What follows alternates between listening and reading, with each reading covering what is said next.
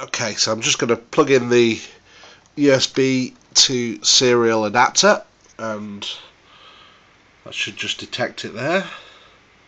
Yep, so if we look there, it's detected it on COM1. Okay, so now then if we load Display Commander,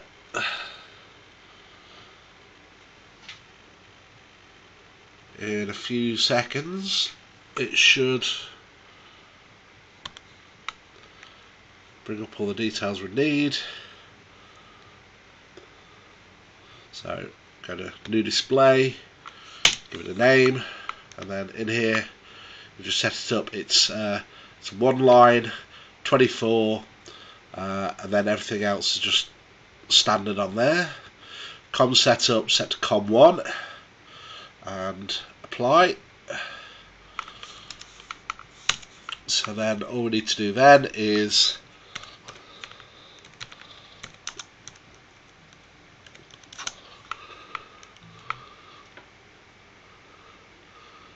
put in there.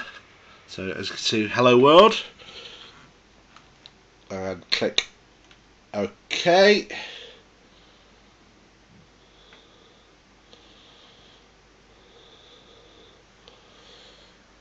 Oh, there we go. It's doing it in various styles. Put